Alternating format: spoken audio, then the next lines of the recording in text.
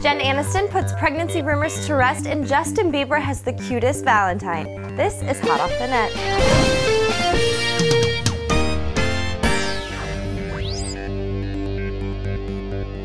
Hello guys, I'm Dorian Douglas bringing you today's hottest stories you can't miss.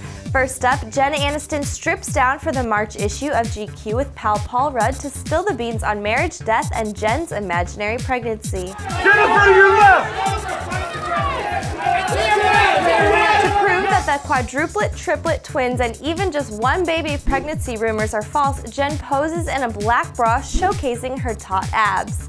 She confirms in an interview that she and BF Justin Theroux have gotten a dog together, but that's the closest thing to babies in marriage so far. Jenn explains she's not on a mission to have kids, but if it happens, it happens. For the time being, she's loving her 40s and looking better than ever. Up next, Justin Bieber had an awesome Valentine's Day, and no, we don't mean with his girlfriend Selena. The Biebs showed up at a hospital in New York City to surprise his wifey, Avalanna Routh. This little girl is battling a rare form of cancer called ATRT, and when Justin found out that she's in love with him, well, he had to stop by.